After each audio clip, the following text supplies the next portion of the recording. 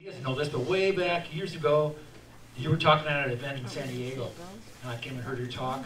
And I know you were working with Dennis Kacinski, and all over these years, David has just become more and more stronger in everything he's done. And he works with everybody across the country, co-picking everybody.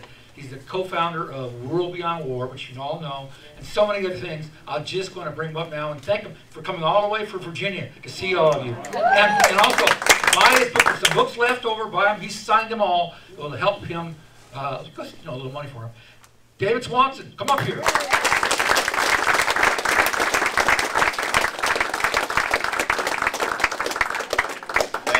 Good to be here with this choir. I thank you to Frank and to Lila, who couldn't be here, and to Harvey Wasserman, who couldn't be here, and to Jody and everybody in this room. I'm going to pass around a two-sentence declaration of peace that people have signed in 175 countries that you can also sign at WorldBeyondWar.org, or you can sign it on this piece of paper if you're so inclined. So, like perhaps most people who visit Los Angeles, I consider it my duty to offer a brilliant new idea for a film script. And my idea is in the genre of science fiction mafia, which I think is a genre that has been insufficiently exploited. In this film, the protagonist wakes up to the fact that without knowing it, he has somehow joined the mafia. And I think people will be able to relate to this story because I believe that this entire damn country either has become aware or needs to become aware that it has joined the mafia. How do major U.S. newspapers and television news programs refer to the murder of an Iranian general? Never with the word murder. Often with words like deal with or take out. Trump had to deal with him. You could read an article like that about a guy who's famous for hiring somebody to put his name on a book called The Art of the Deal, and imagine that Trump has made a bargain with Soleimani, rather than blew him up with whoever was nearby. There have been societies, studied by anthropologists, that were literally incapable of understanding, much less committing, murder. But you would only have to be incapable of understanding mafia talk to be bewildered by a U.S. newspaper. I would like to live in a society where took him out indicates that you went with a friend to a restaurant and had a nice meal. But first, we are going to have to create a society in which a murder is referred to as murder. Assassination comes closer, but it is beginning to be treated as potentially acceptable, whereas murder still means unacceptable. So-called progressive... Unless it's the LAPD. Yeah. So-called progressive Senator Chris Murphy, who days earlier had mocked Trump for being weak and not making enough people in the Middle East, quote, fear us, listened to a secret White House explanation of why the Trump family, I use family in the mafia sense, had taken out Soleimani. And Murphy denounced the explanation as utter nonsense, but labeled the murder, quote, a strike of choice. Remember when Trump said he could get away with murder on Fifth Avenue? Maybe he could. But if one of you in this room killed someone on Santa Monica Boulevard, you could not tell the police, well, yes, officer, I shot that man, but it was a strike of choice, and I never apologize for my strikes of choice. That would make me look weak, and I would like you now to help me wave my personal flag. Nor could you crib from Obama and say, let me be clear, officer, the guy is dead now and it's our job to look forward, not backwards. Nor could you pull a George W. Bush and announce that your victim was an imminent threat and could potentially have become an imminent threat given enough time and U.S. weapons, or that he had himself shot somebody else last week, or that you had a dream in which he was planning to attack 4 U.S. embassies with a ray from a Death Star. I mean, you could say these things, but you would be locked up for saying them. Now, the fact that people in the U.S. all talk a little bit like they're in the mafia doesn't make them the mafia, any more than they're borrowing phrases from Star Wars for their various pretentious rebellions or their new branch of the U.S. military makes them handsome space warriors who can breathe without oxygen, travel faster than light, survive technology worse than nuclear weapons, with a culture worse than ISIS, and have magical powers that turn on and off with orchestral music that permeates all space-time from an unknown source. The question is, why does the United States talk like the mafia? Well, why would a mafioso avoid using the word murder and employ various euphemisms and code words instead? Perhaps to deceive himself, but certainly in order to avoid incriminating himself if he's overheard. If cops weren't potentially listening, then "I made him an offer he couldn't refuse" might have been simply, if less dramatically, stated as "I threatened to kill him." But why would a U.S. journalist talk about Trump dealing with Soleimani? The journalist isn't guilty of murder. He or she can simply say that Trump murdered Soleimani. Yes, but he or she, or his or her editors, or their owners, have identified with the U.S. family. I use family in the mafia sense. And the cops aren't listening, but we are. We, the people, are the cops in this analogy. If we read in our newspapers that the 45th U.S. president in a row has committed murder, eventually we might start to question that. If instead we hear that Trump has taken out a scary threat with a strike, whatever kind of strike, there's nothing much wrong with a strike after all, well then we can move on to the sports game or the summer weather in winter that we revel in like insects enjoying a rain puddle on a freeway just before rush hour. We are all in the mafia because we are all engaged in murder, and we are all trying to hide that fact from all of us. Even opponents of a war on Iran or any of the current wars tend to avoid ever mentioning the principal thing that wars do. We are eager to tell each other that such a war would cost money, or hurt what are called our troops, or change Iran in exactly the opposite way purportedly intended, or even risk nuclear apocalypse, or damage the natural environment, or shift money to the wealthy, or strip away liberties, or brutalize society, but never that it would kill, injure, traumatize, and render homeless huge numbers of human beings, albeit non-US human beings. That is what a war is. All of those other things are the side effects. They should all be listed on the bottle and read carefully before opening, but they're not what war is. What war is must never be mentioned or understood. I'll give you an example. Last week, Congresswoman Ilhan Omar mentioned that she suffered PTSD as a result of being traumatized by war as a child. Of course, the vast majority of those killed, injured, traumatized, or given PTSD by war are civilians. And disproportionately, they are children and the elderly. And overwhelmingly, they are on one side when a rich nation attacks a poor one. But these basic facts have been so diligently hidden that people screamed out in outrage that only U.S. troops are permitted the status of having PTSD. Now, I don't think you could find a single troop who thought of it as a status or wouldn't gladly give it up. I think many suffer simultaneously from brain and other injuries as well as moral injury, compounding the PTSD in particular ways. But the moral injury is because they know what they've done. Because they've stopped, sometimes very abruptly stopped, imagining that war has no victims. Imagine the absurdity of telling Congresswoman Omar that the people bombed and occupied and forced to flee and mourn and go hungry and face disease epidemics don't suffer. That someone sitting in a trailer in Nevada pushing buttons can be traumatized, as indeed they can, while someone living beneath the constant buzzing of a deadly drone that can end life at any instant cannot be traumatized. After all, such a person is foreign and has dark skin and ought to be used to toughing it out, right? Americans aren't used to such affairs and need to be given a little more consideration, don't they? Now, sometimes it's admitted that an assassination is a killing, and sometimes that it's an act of war, and sometimes that particular actions within a war can be illegal. But virtually never that an assassination is illegal, or that war itself is illegal, or that assassination is murder, or that war is a collection of murders. When Trump threatened to bomb Iranian cultural sites as revenge for the 1979 hostage-taking, he was doing an awful thing in many ways. He was threatening wonderful beauty and history. He was, in the imagery of The Godfather, using revenge as a justification for slaughtering a prize horse and sticking its bloody head in somebody's bed. He was perpetuating widespread misunderstanding of what happened in 1979. He was provoking anger and retaliation. But the outcry in the US media was almost entirely war crime. It's worth noting that we don't have rape crimes. If Harvey Weinstein both rapes you and makes you read really bad dialogue, we aren't supposed to declare the latter to be a rape crime and ignore the rape itself. We don't have armed robbery crimes, where if you rob a store and knock over a shelf, you're legally guilty of knocking over a shelf as an armed robbery crime, with the robbery itself being acceptable.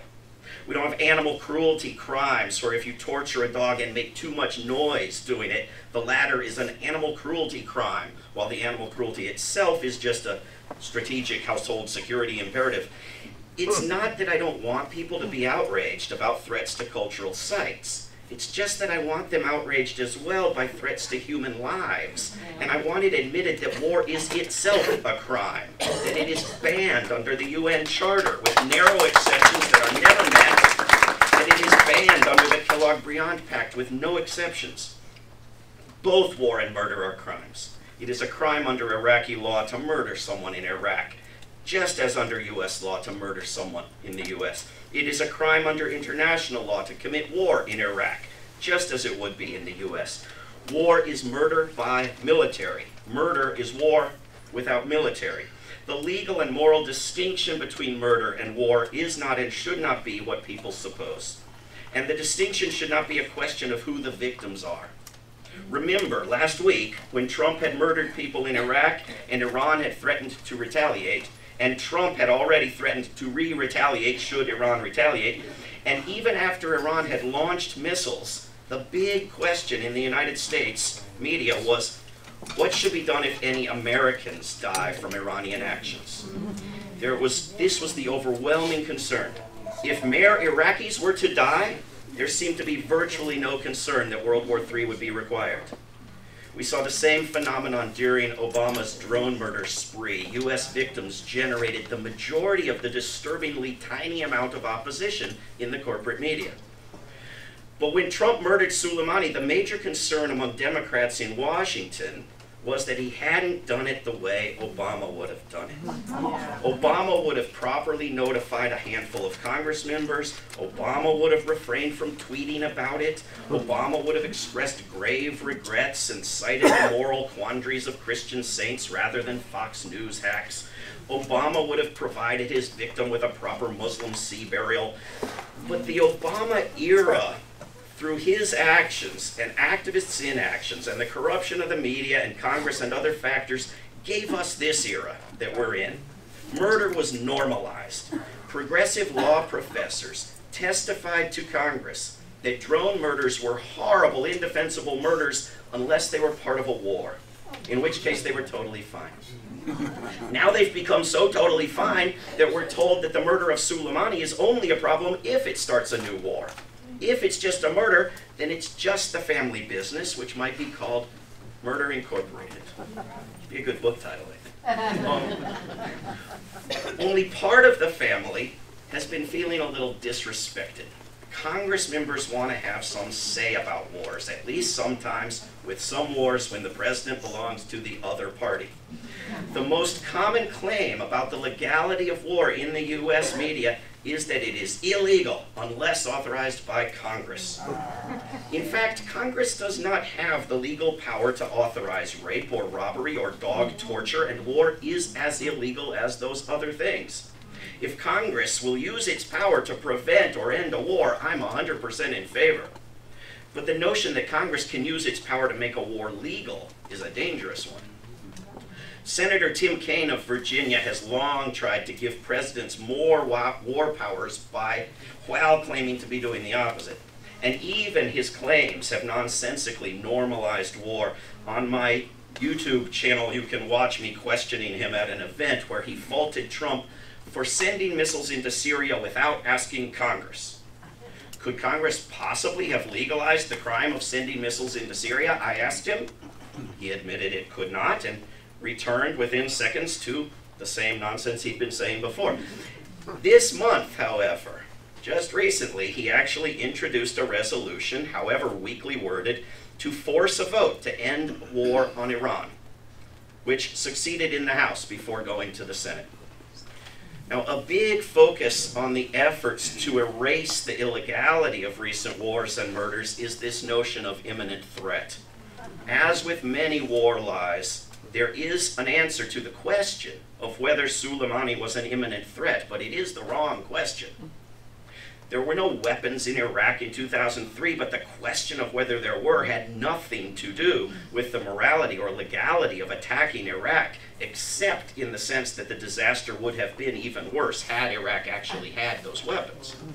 Soleimani was apparently on a peace mission when he was murdered, but the question of what he was up to has nothing to do with the morality or legality of killing him. If he had been indicted for a crime, he could have been arrested and prosecuted. If he was planning more attacks on ISIS, the United States could have stopped taking that personally. If he was planning attacks on US troops, any number of diplomatic steps, including removing those troops from illegal and catastrophic endless occupations, were possible. But a preemptive strike, otherwise known as an aggressive strike, is a crime. It's made to look heroic in movies, but is still criminal and insane in real life.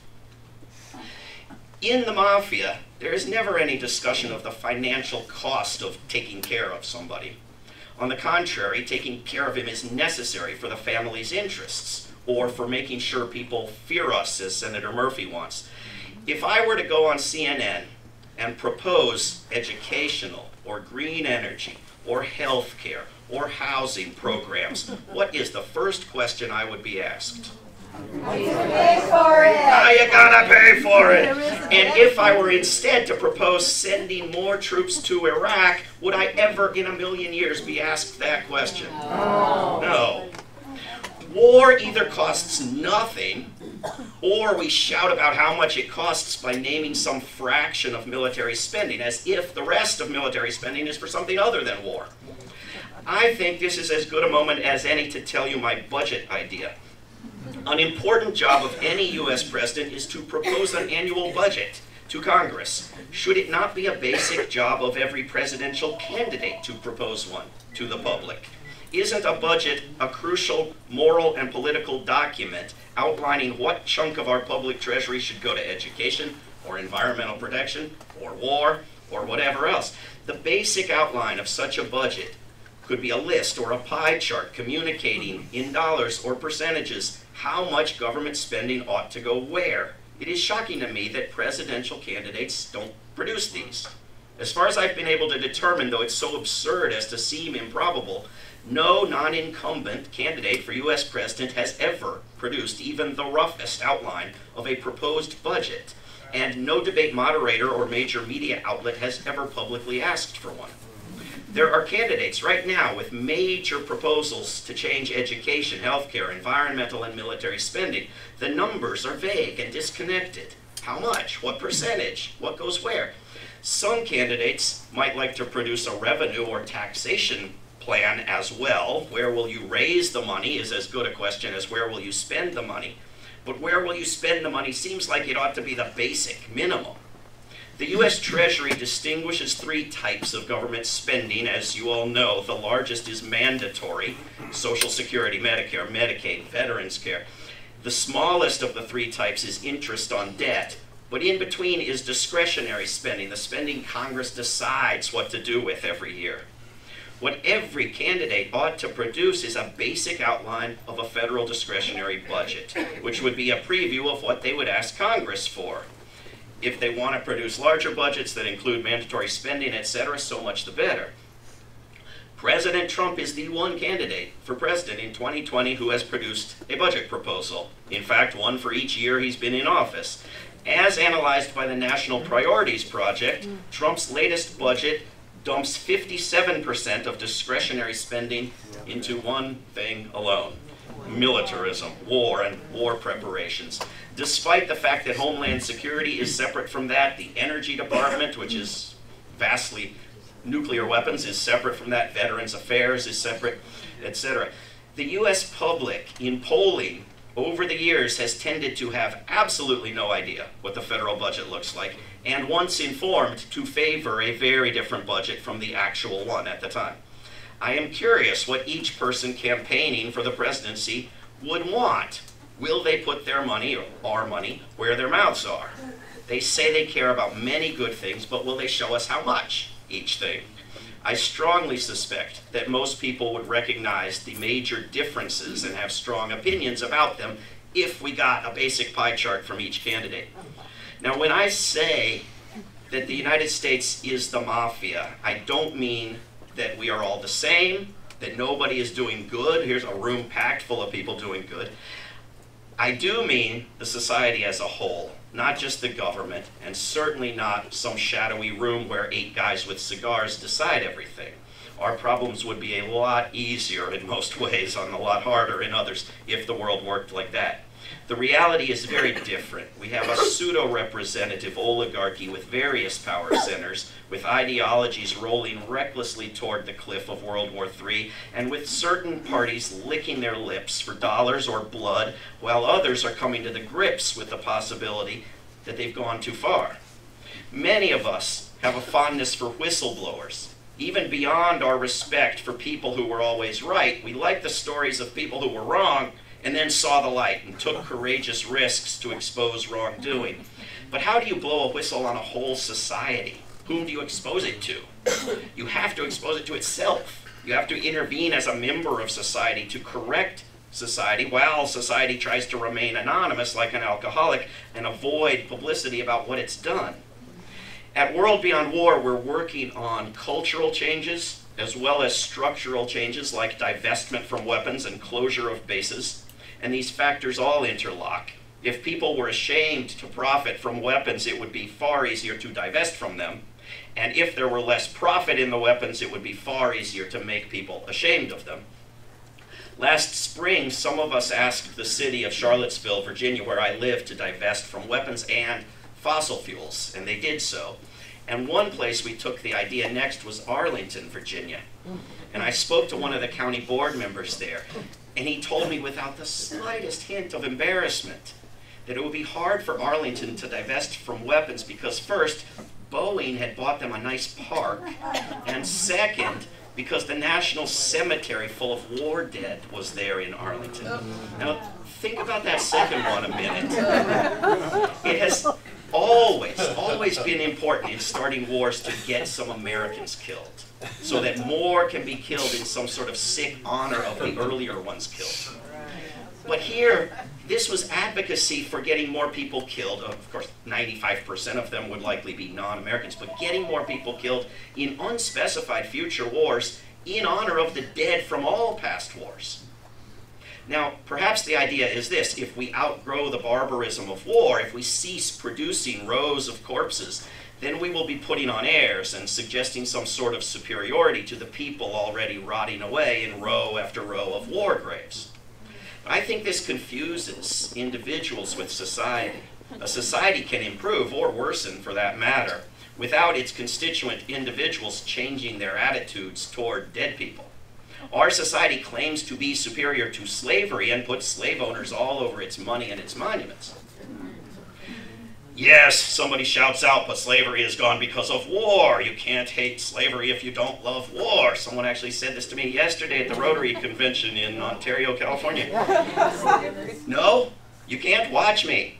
I can even do it while disliking the lousy education that denies people the knowledge that most of the world ended slavery without wars. But what you think of the U.S. Civil War need not determine what you think of an individual person who was caught up in it. And what you think of the Civil War shouldn't alter the fact that nobody proposing any major legal changes now, such as a Green New Deal, is proposing that first we find some fields and slaughter millions of young people and then pass legislation creating a Green New Deal. We are in a society that is superior to that, whether we like it or not. Many people, however, are still far too ready to support wars on distant foreigners and to support the weapons industry that supports the wars because of their belief that foreigners often need some killing to straighten them out. One way to increase opposition to the weapons industry that we don't take enough advantage of is to make people aware that it's a global monster with no flag or fight song. that U.S. weapons stocks rise on the threat of U.S. wars, but not merely because the U.S. government will use their weapons. Most wars have U.S. weapons on both sides. The U.S. government not only markets and approves the foreign sales of U.S.-made weapons, but it gives other governments billions of dollars every year on condition that they use it to purchase U.S.-made weapons. If you unquestioningly support U.S. militarism, then you support whatever Egypt, Israel, and numerous other nations do with their free weapons. I suspect that few taxpayers in the United States knew they were giving weapons money to Ukraine until the topic came up during an impeachment of Donald Trump. Just as few people, even in Congress, seemed to know that the United States had troops fighting in Niger until a scandal developed around what Donald Trump had said to the widow of a soldier killed there. Perhaps it is the case not only that wars are how the U.S. public learns geography, but also that weird scandals are how the U.S. public learns about U.S. wars. The U.S. government also provides military training to other governments' militaries around the world. Sometimes this supports an existing government, such as a brutal dictatorship in Bahrain, and sometimes to overthrow it, such as in Bolivia, but always to militarize. The U.S. government also maintains military bases in numerous other countries, bases that sometimes serve to prop up unpopular governments, such as in Afghanistan, or to assist them in their foreign wars, such as in Saudi Arabia's war on Yemen. So even U.S. government militarism is not limited to the wars of the United States. Not only does U.S. militarism extend well beyond the patria, but it extends into places that call into question one of the most common justifications for militarism. We're often told that wars and war preparations are aimed at protecting the world and human rights from dictatorships and oppressive governments. The wars are for freedom. Yet U.S. weapons companies, with U.S. government approval and assistance, and the U.S. military are, in a variety of ways, supporting most of the worst governments and dictators on earth and have been doing so for many years. Donald Trump has expressed an embarrassing fondness for various authoritarian leaders, but supporting authoritarian leaders has always been part of U.S. governmental policy, regardless of political party. In fact, while Trump has been criticized severely for talking with the leader of North Korea, the standard U.S. approach to the most dictatorial leaders on earth is to arm them and train them. This fact makes the outrage over talking with one of them seem so out of place that one has to assume the U.S. public is generally ignorant of what's going on. In 2017, Rich Whitney wrote an article for truthout.org called U.S. provides military assistance to 73% of world's dictatorships. He was using the word dictatorships to mean oppressive governments, whether or not dictatorships. And his source for a list of these oppressive governments was Freedom House, a US-based, US government-funded organization with clear US government bias. A list from Freedom House is as nearly as possible the US government's own view of other countries. Out of 200 countries or so on Earth, Freedom House deems 50 of them to be, quote, not free. Of those 50, the U.S. government arranges for and in some cases provides the funding for U.S. weapons sales to 41 of them. That's 82%. Beyond selling and giving weapons to oppressive governments, the U.S. also shares with them advanced weapons technology.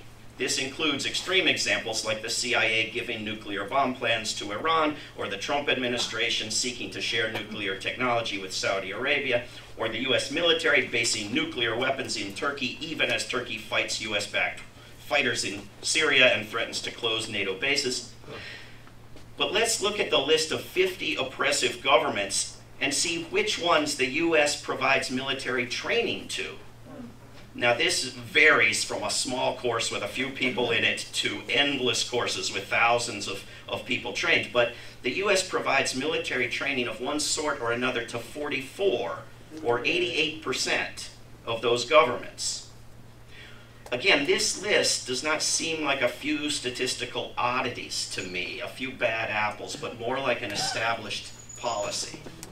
I suspect that many in the United States didn't know that in 2019, these many years after September 11th, 2001, the U.S. military was training Saudi fighters to fly airplanes in Florida until one of them made the news by shooting up a classroom. In addition, the history of U.S. provided military training to foreign soldiers through facilities like the School of the Americas, renamed Western Hemisphere Institute for Security Cooperation, provides an established pattern of not just supporting oppressive governments, but bringing them into being. In addition to selling or giving oppressive governments weapons and training them, the U.S. government also funds their militaries. Of the 50 oppressive governments listed by Freedom House, 32 receive so-called foreign military financing or other funding for their military from the U.S. government. And it is extremely safe to say there is less outrage in the U.S. media or from U.S. taxpayers over that than we hear over providing food to people in the United States who are hungry. Of the 50 oppressive governments, the U.S. military supports, in at least one of the ways I've discussed, 48 of them, or 96%, all but the tiny designated enemies of Cuba and North Korea. With some of them, the U.S. military also bases a significant number of its own troops, I mean over 100 U.S. troops, in those countries: Afghanistan, Bahrain, Egypt, Iraq, Qatar, Saudi Arabia, Syria, Thailand, Turkey, United Arab Emirates. Cuba should be on this list as well, but it's a different story. The troops are there against the will of the Cubans and not in support of the Cuban government. And of course, the Iraqi government has now told U.S. troops to get out. In some cases, the military engagement goes beyond these steps. The U.S. military is fighting a war in partnership with Saudi Arabia against the people of Yemen, and fighting wars in Iraq and Afghanistan in support of oppressive governments, by the U.S. government's own definition, that were created by U.S.-led wars.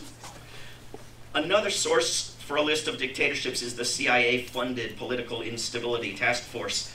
As of 2018, this group had identified 21 nations as autocracies. But taking dictatorships as a subcategory of horribly oppressive governments and consulting various sources, I come up with this list of dictatorships supported by the U.S. military: Bahrain, Brunei, Egypt, Equatorial Guinea, Eritrea, Eswatini, Gabon, Jordan, Kazakhstan, Morocco, Oman, Qatar, Rwanda, Saudi Arabia, South Sudan, Sudan, Tajikistan, Thailand, Turkmenistan, Uganda, United Arab Emirates, and Uzbekistan. These are places whose leaders would have war propagandists drooling in excitement if the United States were to target them. These leaders make Noriega, Gaddafi, Hussein, Assad, and others the United States has first supported and then turned against look good. And we could add Yemen to this list, perhaps, as a place where the U.S. and Saudi Arabia have spent years destroying the place to restore a dictator. Let's take just the first item on the list alphabetically, Bahrain, and Hamad bin Isa al-Khalifa. This guy has been the king of Bahrain since 2002, when he made himself king of Bahrain, prior to which he was emir of Bahrain. He had become emir in 1999 due to his two major accomplishments of first, existing, and second, his father dying. The king has 4 wives, only one of whom is his cousin. Hamad bin Isa al-Khalifa has dealt with nonviolent protesters by shooting them, kidnapping them, torturing them, imprisoning them. He has punished people for speaking up for human rights, and even for, quote, insulting the king or his flag, offenses that carry a sentence of 7 years in prison and a hefty fine. So I'm going to skip over pages of how horrible this guy is, but I think you get the sense. And Bahrain is one of many. On Thursday, this week, the New York Times published a 9,000-word love letter. That's much longer even than this speech. 9,000-word love letter to the royal dictator of the United Arab Emirates, claiming that such anti-Islamist dictators must be supported. Very reminiscent of all the justifications, even very recently, even in places like Syria, for supporting anti-communist Islamists or anti-government Islamists. When the U.S. government wants a war, it will point to human rights abuses, which it may or may not have helped facilitate, as reasons for the war. They are no such thing. Wars are horrible for human rights. And the U.S. government is not in the business of spreading human rights. Where wars begin in the world does not correlate with high levels of human rights abuses. Wars are not started to rid the world of human rights abuses. Wars do just the opposite of that, They are also the opposite of spreaders of democracy and could not be launched by a functioning democracy. Since the US overthrew democracy in Iran in 1953 and empowered the Shah until 1979, the Shah's son has been spending time in the Washington, D.C. suburbs, reportedly on the CIA payroll, and awaiting his turn. I think the relative lack of bloodthirsty support in the United States for a war on Iran right now is in part people having learned from the past, and in part the failed propaganda of building up former Iranian President Ahmadinejad as an evil dictator, and then him getting voted out, which is an odd thing to happen to a dictator. Dictators and royal heirs are not particularly popular, which may also explain why we've never heard very much about the Shah's son. How did we get to where we are in US-Iranian relations? Through decades of warmongering and lying, and through Congress refusing to prevent war, or to impeach for war, or even to stop increasing the world's largest military budget every year. What we need to do now is to act both short and long term. We need to prevent a new war and end the existing ones. We also need to move in the direction of demilitarization more generally. We can't put this whole country into a witness protection program if it turns against its mafia ways, but we can act as if we don't want to be recognized as what the US government used to be. One place to start is by demanding that US troops finally get out of Iraq. Whether we pretend that they're there to spread democracy among the people who have demanded they leave, or whether we admit that they're there to steal oil, the occupation is a criminal and counterproductive enterprise. Getting US troops out of Iraq would be an enormous boost to movements to get US troops out of dozens of other nations they have no business being in. If the US and Iraqi publics were to both loudly demand the departure of US troops from Iraq and succeed, that lesson might do more for the cause of democracy on Earth than 10 million targeted strategic murders. Thank you.